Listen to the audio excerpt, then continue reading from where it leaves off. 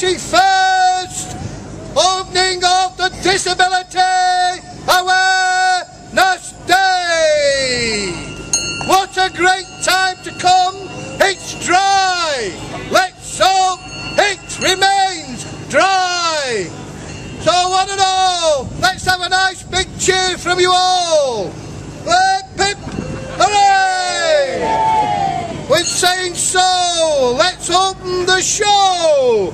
God save the Queen.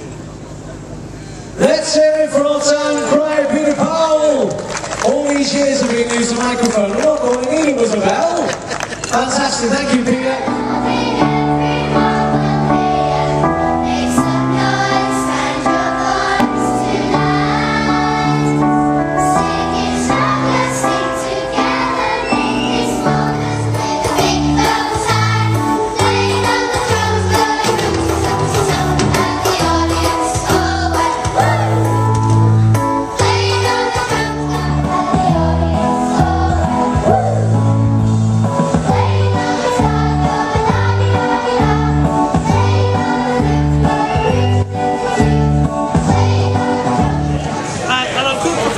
Because I really like to fiddle with my stick, you see.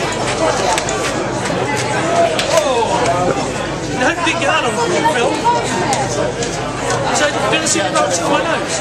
Right, and with Great Britain fencer Adrian Derbyshire at Disability Awareness Day, with a bit of competition in the background from the local fire service. Adrian, you've got your Olympic torch there.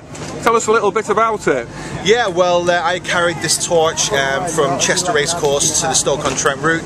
I think about a month ago now. So it was a glorious day like it is today here at Warrington Disability Partnership, and obviously it's a great honour to do that. As you see, it's got 8,000 holes to represent the 8,000 people that carried the flame from Greece to London, and it's a beautiful piece of equipment, and they're very honoured and very proud to carry it in the Northwest. And I believe one of those holes is unique to you. Yeah, it is. So one of the holes is a little bit bigger, and that represents myself. I think it's around the bottom somewhere, and but yeah, that represents me carrying the torch. So. Now, I know you've won 2 golds for Great Britain at fencing before, and you were hoping to be in the Paralympics, but you've got a bit of bad news, haven't you? Yeah, unfortunately, I had to have surgery on my shoulder 3 weeks ago, and which leaves me out for London, which is obviously devastating news as an elite athlete, and especially as well, we compete around the world all year, and but to actually compete in your home country in the Paralympics would be a dream come true. But unfortunately, I'm devastated to say that I wasn't able to compete. But I believe you've been offered a coaching role. Yeah, I'm going to go down and offer some advice and do some coaching. It all depends on the shoulder. Hopefully it'll be okay for me to do some coaching with the guys, do some sparring, and get them ready for the competition. So at the end of the day, it's Team GB. So you miss out on the Paralympics. What's the next goal for Adrian then? Well, there's lots more competitions. We compete about 15 countries a year, and obviously it's about 10 domestic competitions a year. So, you know, I'm hoping by the end of the year I'll be fighting fit, ready to compete again for Great Britain, and hopefully winning medals. Okay, Adrian, thanks for your time. Thank you. With a voice of singing, declare ye this and let it be heard.